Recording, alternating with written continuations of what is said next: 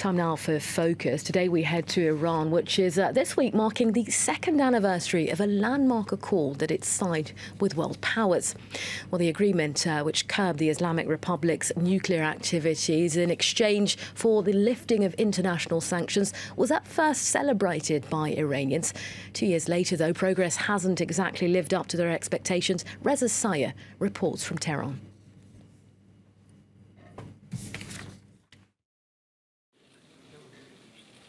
Signed a multi-billion-dollar gas deal with Iran this month.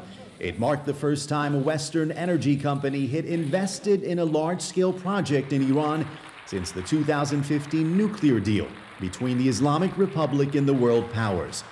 Iran's leadership celebrated the deal as a sign that the economy is improving.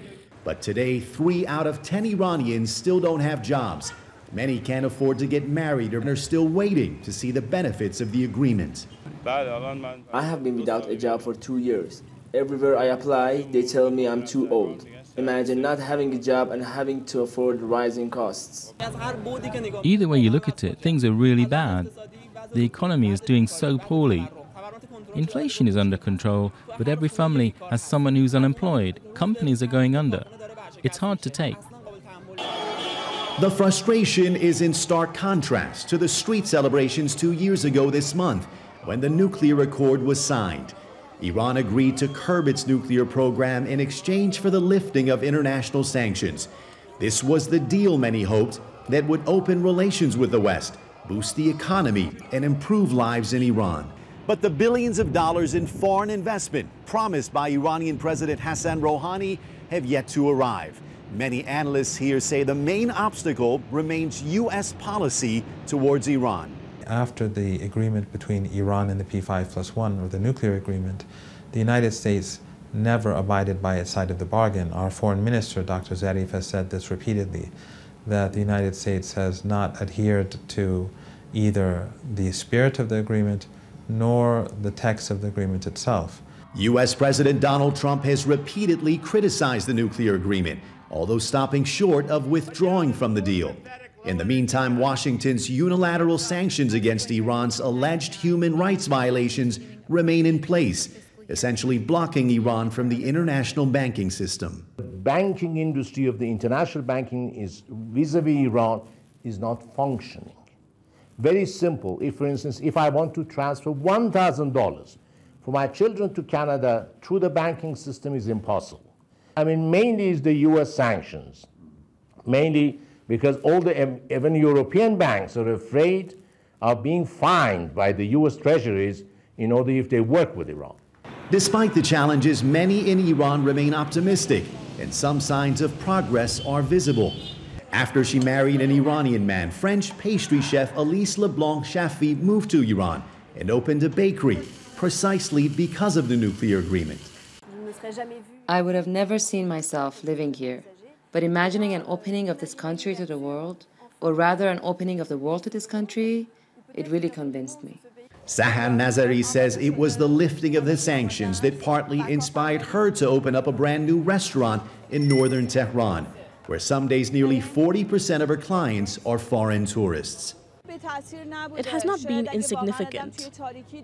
If we were still under sanctions, maybe we would not have invested all this money. Maybe there's no optimism. The entire restaurant has been designed by Italian companies. If the sanctions were still in place, maybe those companies would not be here in Iran. But analysts say it's not small business that will turn around Iran's economy. Big investment, like the ones made by Total, are key. Iran must convince other European giants to follow in Total's footsteps. Otherwise, hope and patience in Iran will wear thin. Today's Focus report coming to us from our team on the ground in Iran. To talk more about Iran, Thierry Colville is an Iranian specialist in Iran rather. Mr. Colville, good to have you with us on France 24. You've been listening to that report there. Were Iranians right to have such great expectations for this landmark deal signed with world powers, or were the benefits a little bit overestimated? I think the nuclear deal has worked in the sense that now Iran can export all its oil, so it has the mechanic effects on Iranian economy. Now the growth rate in 2016 was more than 6%. But that's true that, there are big social issues in Iran, like unemployment, and Iran really needs a long period of growth to get out of these social issues. And that's true that the sanctions, U.S. sanctions, are threatening the European banks, and until now they have not dared to work with Iran. I mean, we heard in that report, the reporter clearly saying, look, it's not the small businesses that are opening up that's going to help relaunch Iran's economy. It's the bigger deals, i.e. one that we saw recently, the gas deal with Total. What's it going to take before more companies head to Iran and start signing these type of high-profile deals with the country? I think it has started. I think, as you said, the announcement of the investment from Total is a big step. So now an investment of $5 billion in Iran gas field is a big step. So I think the confidence is coming. We had already an investment from Peugeot. We had an investment from Renault, which is still in Iran, which was already in Iran. So. But it's true that, Iranian economy was isolated for a long time. There are bureaucratic obstacles to foreign investment in Iran, and the biggest obstacle is the fear of, new U.S. sanctions and the banks, the big companies and the banks. But, I think the fact that Total has invested in Iran can give more confidence. And I heard that, other major energy companies, they want again to invest in Iran. So we think that a deal like that with Total is likely to inspire other companies to put the fear aside, essentially, and go and invest more in Iran. Yes, I think what I heard, I think Total was fearing, the main fear of Total was U.S. sanctions and the fact that the U.S. government could scrap, as you said, get out of the nuclear deal. I think now they have decided that it's not possible. They're going to stay with the deal, nuclear deal, the U.S. government. So I think Total said we can take the risk now of investing in Iran. And I think it's a big step, and other companies are listening. There is a huge interest in the Iranian market in France and in Europe. And I think announcements like that can be, a sign of more confidence in Iranian potential. You touched on the US there, Mr. Colville. There was one accusation levelled at the US within the report which said that they're not necessarily playing by their side of the bargain as it was intended to 2 years ago when this was signed. What are your thoughts on that? It is true and false. What is remarkable with the US sanctions, that they are not really sanctions. That's the fact that there is a fear among European banks since the fine that BNP Paribas had to pay of around $9 billion.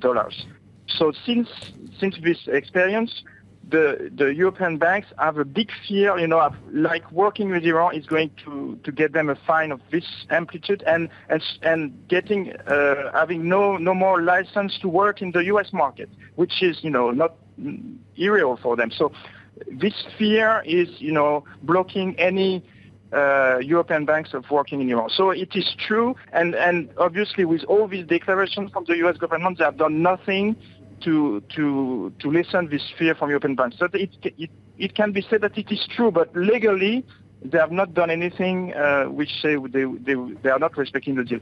Anyway, Mr. Colville, we've got time for just one more question. Sorry to interrupt you there. Sorry. The US, I mean, when President Donald Trump came to power, he described it as the worst deal ever. Just concretely, why would they decide then, if it's such a bad deal, why has America decided to let it lie for now at least?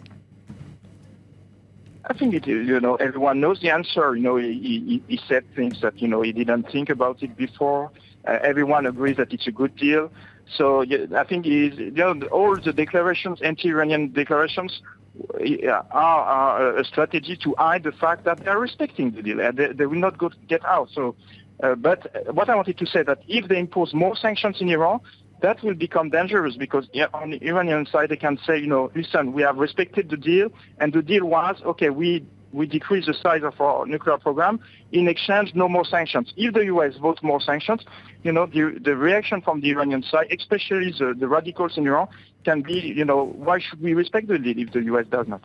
Okay, Mr. Colville, you're a specialist on Iran, speaking to France 24 today. Thanks for your time.